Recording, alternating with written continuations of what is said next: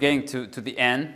So before the last session of coding, after like learning how to integrate Gem, which was an amazing session also for myself, I wanted to start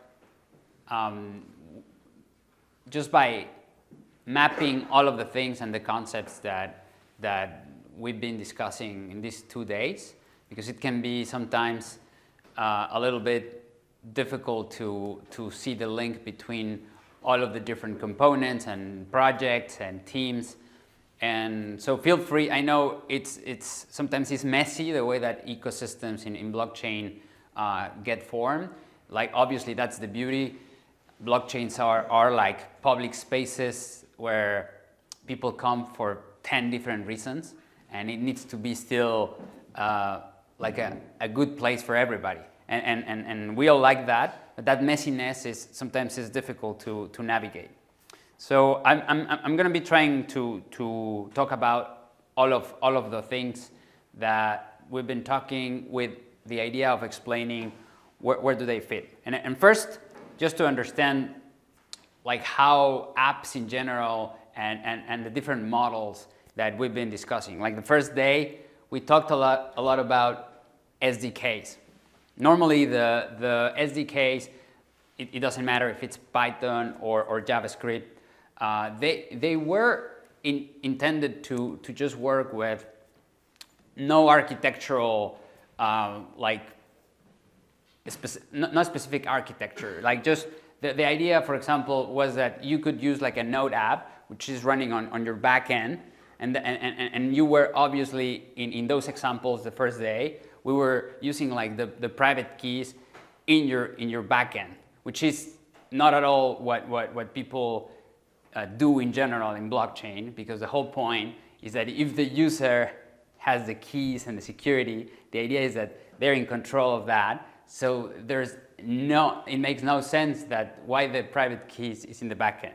So I just wanted to put emphasis on that even though like it was the best way to explain how the SDKs work, it's in general not the architecture that it's intended for production, right?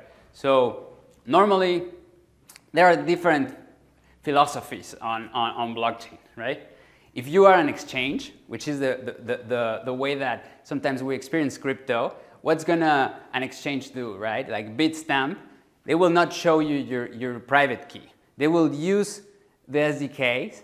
You will see the Bitstamp front end, and basically in their systems, they will use the libraries and they will like manage securely with their own security, but you need to trust them because they will be signing transactions for you in their backend, right? So this is with backend philosophy. So it's like saying users are not great in security, we're better.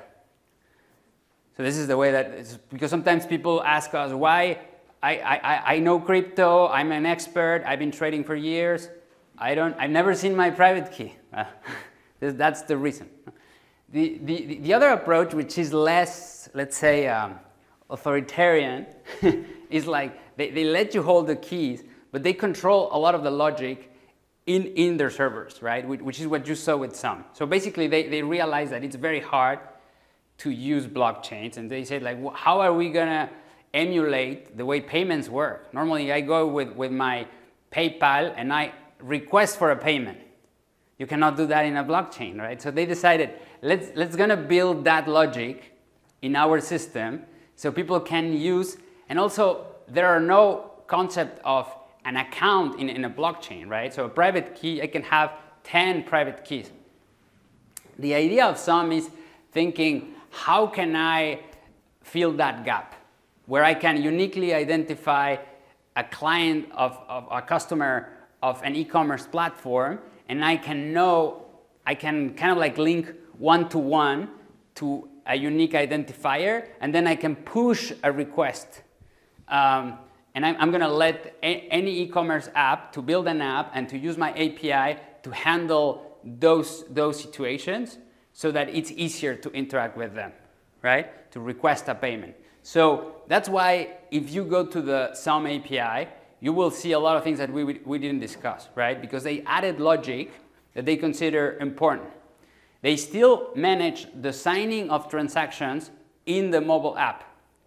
And that is because they consider that the best, like most secure way in their view. So the signing of the application will happen in your mobile device, and then it will travel to their servers, and ultimately they will send the signed transactions, including like, you know, some sort of, they will still have information. Let's say like it will leave a trace in their systems of what you did, right? Maybe and also they are thinking, how can I add maybe know your customer procedures? So they're very aligned to how things work in the financial system, and they want to fill the gap, right? So this is kind of like the approach, and I'm trying to give you just a general view of why things look like that. And then there is like a more crypto, or how it's known crypto, which is, let's try to minimize as much as possible backend, right? So there is no server will be interacting unless like necessary, like in order to let's say to relay a transaction. But in general, like the whole vision, maybe how people sometimes experience blockchain is, I go to my browser, I will have a key there that will be stored in a secure way, so I can sign transactions, right? And then I will send the transactions as directly as possible without a system like being an intermediary. And the reason is security, right? You allow like people to hold their keys, and at the end of the day, just send like the transactions to any blockchain. So this is I think applicable to any blockchain, but it's just maybe not obvious for anyone. Sometimes we don't understand why like the applications look like the way they are. So we have right now 2 browser wallets in the ecosystem. Gem Wallet, Crossmark is one that I don't think it's public, but will be this year. And both are taking the approach of emulating what has worked on Ethereum, which is like this MetaMask experience that in my opinion is great. It's not maybe for the entire world, but it's a way to comply with the ethos of blockchain with the current status quo. Is there any question about like these systems? Maybe it's obvious for a lot of you, but I don't want to assume. The other thing that we talked a lot about is what's ready and what's not. So yesterday we talked about how changes happen, and in a system like there were a lot of questions about this process. So essentially, XRPL Labs, which is now called Shaman, is actually very prolific in the ecosystem. They have developed a vision of how smart contracts can work, compatible with the system how it is, and that's what Hooks is. And this graph was referring to that proposal. They have been pushing for XRPL to adopt that at the main chain level. The reality is that today there is no like a date where that will happen, right? So it's a plan. It's still a valid plan that one day in the future Hooks will be part of the system, but because of this process and having everyone to agree on a change, so this is not ready, but that doesn't mean that Hooks cannot be tried. So as they told us, Hooks is a system that it has been built, but it's not live on mainnet, and it's one of the groups that are today contributing proposals for core features of the ledger. So their plan, and I'm going to tell you like a little bit of how it's been working. So essentially, We have the main chain, and the idea is hooks to work at the chain, at the main chain level. But what they're also proposing, because they've been running a DevNet, which is just a replica of the main chain, but with their custom features. And it's been running, it's a test net, it's called the Hooks DevNet, so you can try hooks there. They're planning to release a public version of that, right? And that to act as a sidechain, meaning that it's going to be a replica, but it's going to be a replica with extended features. And what I wanted to talk about here is, this is one of the visions of why sidechains are important. Sometimes some changes are so drastic and so disruptive that you don't want to take the risk to just implement them, because sometimes you don't know how code will affect like the existing features. It's really hard to see what are going to be the outcomes and the results of adding new features. And even if, I asked some engineers, why is taking so much time? Like some C++ engineers, and I went and said, like, why wouldn't we like spend more time looking at it? And the best explanation I got is like, yeah, imagine like someone comes to a village and say like, without any electric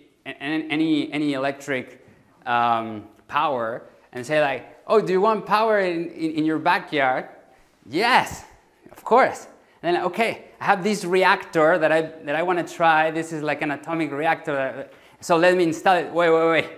You're not going to install that on my backyard. So in a way, we want that feature. Everybody wants that. It's just taking time to analyze it in the proper way. And on the side, the idea is that not only sidechains with a replica of the base code will exist in a world of multiple chains. The idea is that other stacks should be as good as, not everything will be a replica, right, of your code base. So this has to do a lot with interoperability. The other goal of sidechains is not to try like things in an experimental way, but also to be interoperable with things that have worked in other ecosystems, right? And one example of that, it's the project that Florent is going to demonstrate how you can interact with it. But it's basically what it's called today an EVM sidechain. And the EVM sidechain will also be connected through bridges to the mainnet, but it uses a different stack. So it's not a replica like the Hooks mainnet that they're planning to launch. This is built on Cosmos SDK, which is like this project open source that lets you to launch. It's like let's say Ruby on Rails. It's like a Rails for blockchain, where you can out of the box get a software, and it has the modules that are needed to run your blockchain. It has like a module that it's a consensus and things like that. And in that ecosystem, people also have built modules to make it compatible with EVM, the Ethereum virtual machine. So that means that you can have a runtime for apps that you can write on Solidity, and they will compile and they will run as an application. And this is important because either we want it or not, like Solidity developers are all over the place. It's today, like they were there like with more like at the first move advantage, and they are builders. So the idea of doing that is just a path to be compatible with that world of very good developers that we think are important in an ecosystem, right? In the best possible way. And the idea of like not making the main chain like just EVM compatible, like there's a reason, right? So the whole point in the very beginning of XRPL was to not have heavy computation happening on the layer one. Because at the end of the day, you have a network of nodes that they will be running the computation. So the more you add to the plate of those, the more it will cost to run the validators. So the point is to have a main chain with guaranteed very, very inexpensive transactions, but also don't lose the opportunity to be interoperable with apps that have that composability that people like in the Ethereum virtual machine world. So, and also another thing just to keep in mind, and I'm not trying to convince you this is the best model, but it's arguably not a bad one, because a lot of blockchain projects have focused on programmability, and if they're not Ethereum, and you cannot attract a massive number of developers, like programmability will not make your blockchain to accrue value.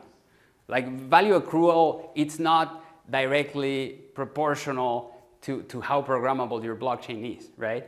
It's about real people. So what the idea is, how can you have the best of both worlds? How can you have programmability? Well, one way to do it is this vision in which you delegate all that complexity in computation to the sides. And at the end of the day, you end up with a linear blockchain where the assets live. Because at the end of the day, where value accrues is where the assets live. Like a proof of that, maybe it's a Bitcoin. Like it's not programmable. It has a very, very simple script. So no one can really build a lot of things, and still is number one the last time I checked, right? So it's something for you to think about and for yourself. So what connects these different systems? And well, today that is also in the making. This is a proposal made by Ripple. Yesterday I talked about this foundation GitHub that allows anyone to make proposals. So one of them has been a bridge. This bridge, XLS38D, you can see all of the discussions. There are pros and cons, the way it works. The idea of this is not to explain in full, because this is not, let's say, it's not like clear right now that that's going to be the ultimate design. But I want to give you an overview of what the proposal is. So basically, what it's saying and proposing is to delegating to a third-party group more nodes to act as a witness, as a group of witnesses, that they will get paid in order to monitor the two chains. So that's what the concept is. So these witnesses, what they will do is, imagine like they will be monitoring like the two chains, and the proposal includes changes specifically on XRPL, where there are new transactions that allow anyone to create a DOR account, and the DOR account, it will allow to put some assets in the DOR account, and then they will monitor that the assets are locked in such account, and then they will say, okay, we attest that actually the assets, and then that can trigger the issuance of the tokens here, and the other way around, right? So it's essentially a group of multi-sig that have the power. While it's the downside, these people can collude, right? Because what someone creating one of these bridges, what they're doing is that they're stipulating who the group is, right? It's a transaction called set list. And by setting this list, basically you're delegating the power of, they will be collectively sharing the power for the transactions, right? So it has downsides, but at the end of the day, it's a viable way today to make that bridge. Today, there are other proposals that are at the same time being thought, discussed, designed. There's a white paper that will probably be released soon by XRPL Labs, talking about a potential new approach for a bridge. So it's not finalized. It's an ongoing discussion.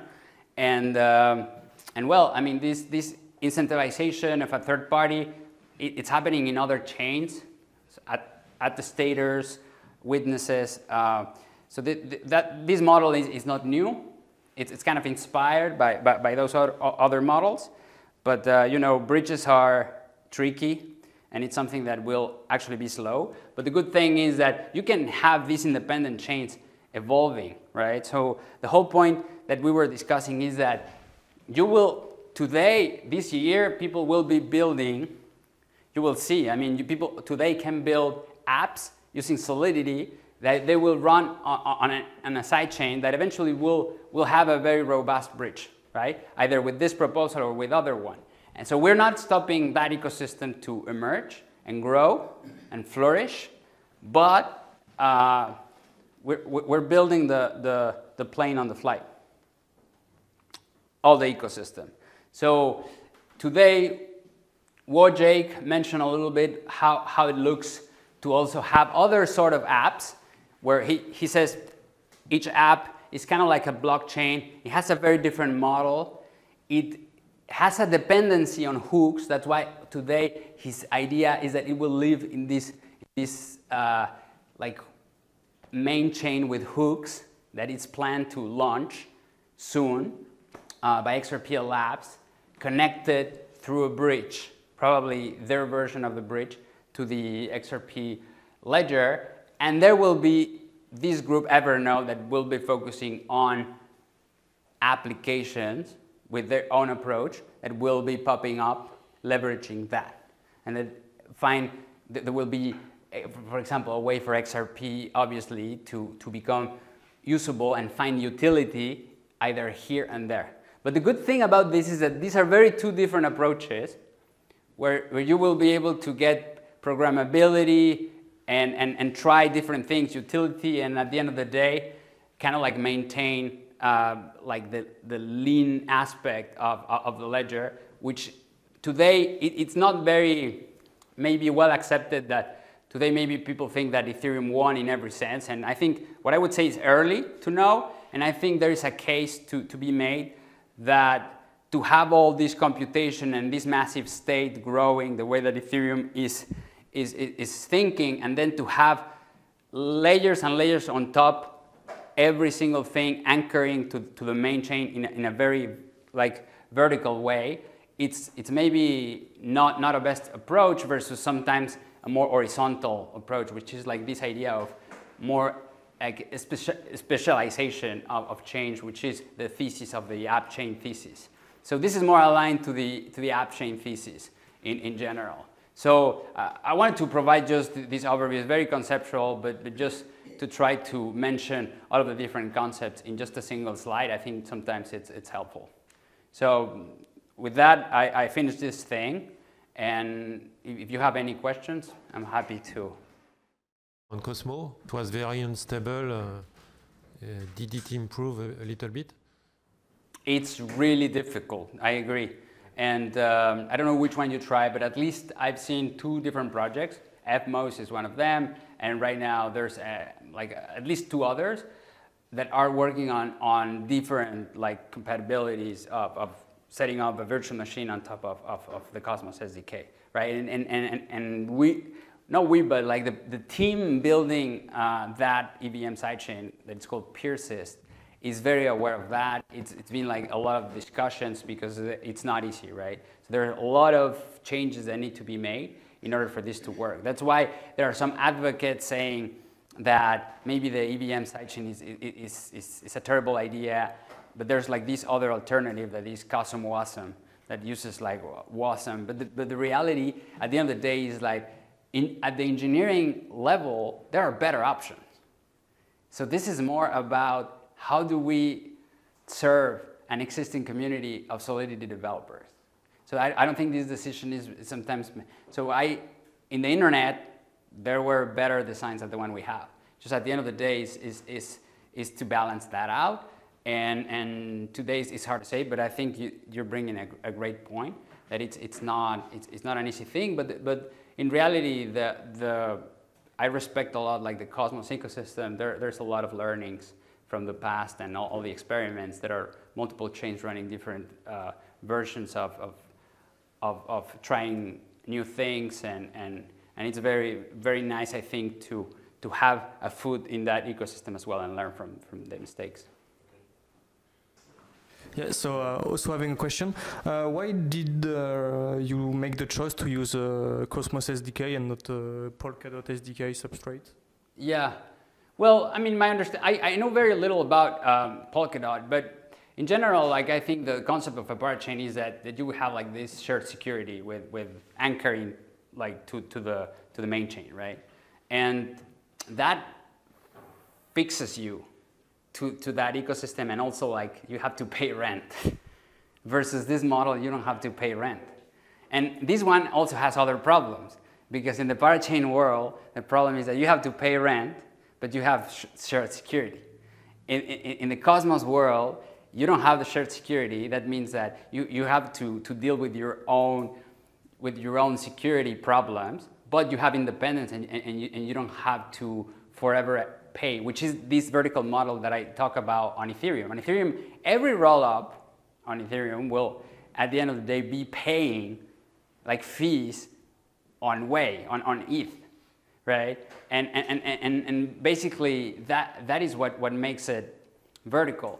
The whole point, I think, in using Cosmos SDK is the vision of independence. At the end of the day, you can throw away whatever you want and bring your own things, and you will not pay for that. And one thing to think about is that you are not building, if that is a sidechain, that doesn't have to be the most secure. Obviously, that needs to be secure, but security is for levels. Maybe you don't want the top. What you want to trade a little bit is maybe if you're moving XRP, the idea is there will always be a trade-off. So the trade will be, I want more utility, I want to trade it for security. So it's kind of like and I don't think realistically that it's going to be happening everywhere. Like if you are, trading in an AMM Bitcoin, that's the same thing. You're getting utility that it's given to you by this AMM, but there's going to be a chain of trust in which someone is wrapping the Bitcoin, maybe probably in a centralized way. So this is the same. The idea is, how do we build that chain of trust, like minimizing those problems? But I think that was the reason versus like the parachain world. Although the thing with parachains in Polkadot, and also is that, I mean, the interoperability, it's great, right? But the problem is when you go outside of the Polkadot, then you have the same interoperability problems. And the same thing happens in Cosmos. Like there's this like IBC world where you have a protocol to connect and to bridge, I mean, messages, not only assets. But in a way, like it's pretty much, people have built IBC connections outside of the Cosmos world, but it's complicated, right? Because what you're doing is you are basically having like light clients that are checking consensus of the other chain. And it's great, but it's complex, and you also will need relayers. So in a way, I haven't seen a perfect solution, but I think the point of having this vision and multiple approaches at the same time, being competitors among each other, it's probably one of the best scenarios that you want to see, because you're trying to see competition versus like a world where, oh, everything's perfect, but outside we don't care. So I think to realize here is that I think we should all think about how do we interact with the outside world, and that's like that side. And also, how do we grow in the best way, like the approach it has. And we don't know, maybe probably in 5 years, one of them will be very small compared to the other in terms of total value locked. But today, it's kind of like too early to know. Yeah, maybe one question about the drawbacks and advantages of the rights and the left side. Just like a recap.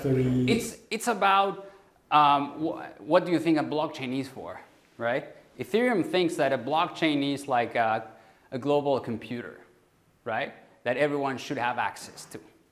So if you think blockchain is important because you need a global state where you can store data and then everyone can have access to that data. For example, like think of like ENS, right? Like a name service. where everyone is using that as a shared infrastructure for everyone to store like a handle. Well, I mean, you cannot do that in other chains, right? Like in Bitcoin. Bitcoin, the approach, and I'm using Bitcoin because that's extreme. I would say like this is not extreme. Extreme is Bitcoin, the vision is blockchains are just good for money, right? It's not about like being a computer. It's more like how do you minimize the surface of security. So I would say this model is not have the computations. Like actually, before Ethereum, people were discussing like smart contracts, like running the way that they were doing, and people, including XRPL, decided not to include those. At the time, probably people were thinking about this smart contract more as stored procedures, right? Stored procedures already existed in databases. So what it is, it's just adding logic to your database, right? And the problem with stored procedures that are great, because you have database plus a little bit of logic for the data that it's stored there, is that it adds some potential problems, right? So here is like, what is the trade-off? Ethereum went for all in. It's like, okay, let's have problems. Let's have problems, let's have computation, and I don't think it was a bad bet. Like, in a way, they feel a need, which is like, how do I make the most programmable blockchain? And obviously, like, the result of that is a bunch of developers.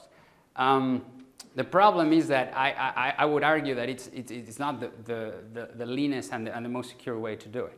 So I think the vision here is to maintain that lean asset like focus plus like the features that are more valid, more cautious, saying, okay, maybe some of the things in that world full of experimentation will work. Let's adapt them once they're proven, right? Once like the utility is kind of proven, which is like, okay, AMM was an experiment made on the EVM world.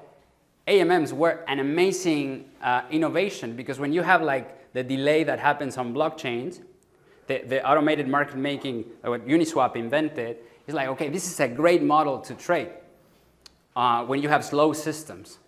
So right now, it's already proposed, and it's in the process of getting merged, a functionality that combines the central limit order book that today XRPL has with AMM, right? And why? Because it's a great innovation. So kind of like you're trading, maybe you're not the place where experimentation happens, but you're the place that are ready to have a group of people that reliably will make decisions and eventually merge new solutions to your system for the benefit of the members. Do we have like a list of use cases that would be, you know? Yeah, I mean, I think I think these in general are more limited. For example, like hooks is people were asking because they're not expressive, right? So people, you think a hook can actually just alter like the flow of a payment. So something can happen before a payment is received or a payment is triggered by an account. So basically it's a little bit of logic that will affect an account. That is very different, right? A piece of logic that only affects an account is very different, which is what a hook is very different from a program, right, that owns an account and has a bunch of logic, right? Maybe some of you already are part of it. People with a lot of intelligence and willingness to help are there. XRPLDevs.com will take you to the Discord. We have an amazing community leader, manager, Bias Goose, who is going to be the first welcoming every one of you. And all of us are there. And the other thing, obviously, like we want to invite you to our hackathon. Like, you know, all the knowledge, all of the time you're investing, it's highly appreciated. And that commitment is obviously needs to be rewarded. The way that we think about rewarding commitment is like first, like we put hackathons as many as we can out there for people who want to experiment with ideas. So right now there's one running. There's $60,000 in prices. There's a little bit like 40 days left, so there's time to prototype something. The level, it's not hard. You can, something that you built with the amazing tools that Florent showed us, I think it's good enough as a start. And then after that, the team I work with also manages things like go a little bit, I mean, require a little bit more commitment, like, okay, I want to build something further. Then it comes grants, it comes an accelerator, it comes multiple things. So we would love to see you in the ecosystem, and thanks in general for the time, for the interest, and yeah, for being here. Thank you so much.